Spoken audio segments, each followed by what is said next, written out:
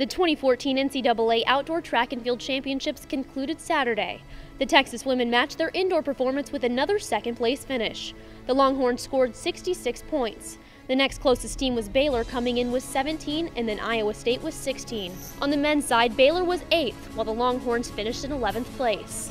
Individually, the conference collected 6 event crowns. UT's Ryan Krauser won his 3rd shot put title with a personal best of 21.12 meters.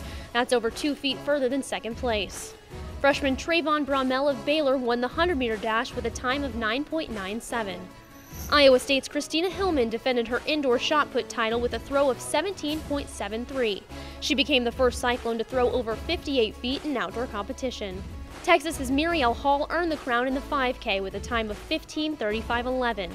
And teammate Courtney Okolo brought home gold after sprinting a 50.23 400-meter dash.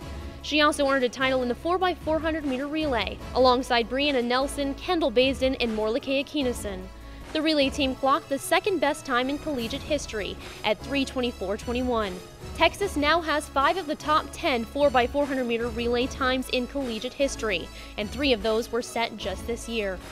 Track and field season has come to an end after another strong showing at Nationals. Until next season, Kristen Keith, Big 12 Digital Network.